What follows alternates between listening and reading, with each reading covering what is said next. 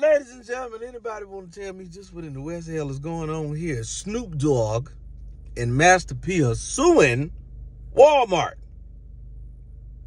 Yeah, they digging off in Walmart behind for sabotaging the Snoop Dogg cereal. If it's supposed to be, having distribution through Walmart, it's supposed to be all over the place. Well, then doggone it, we need to see it. I don't know what's going on, but I know what ain't going on. Y'all, we supposed to be slanging that cereal. I met Snoop Dogg. Met his wife. Good family. Good people. Met his daddy. Good people.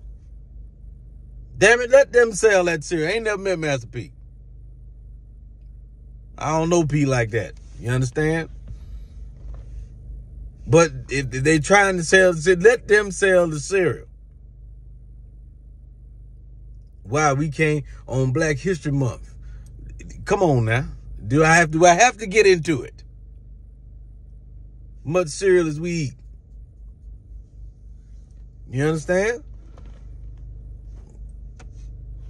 We've been eating Captain Crunch. Why we can't have a black cereal? We can't have Sergeant Soggy. Some people like soggy cereal.